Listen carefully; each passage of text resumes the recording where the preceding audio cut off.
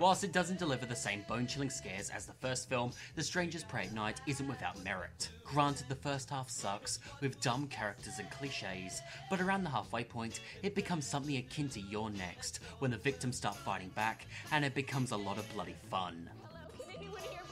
There are endless references to other horror flicks, from Halloween to Friday the 13th, to the Texas Chainsaw Massacre, and even Christine at one point. The kills are sweet, the music is awesome, and one set piece involving a neon-lit swimming pool had me grinning with delight.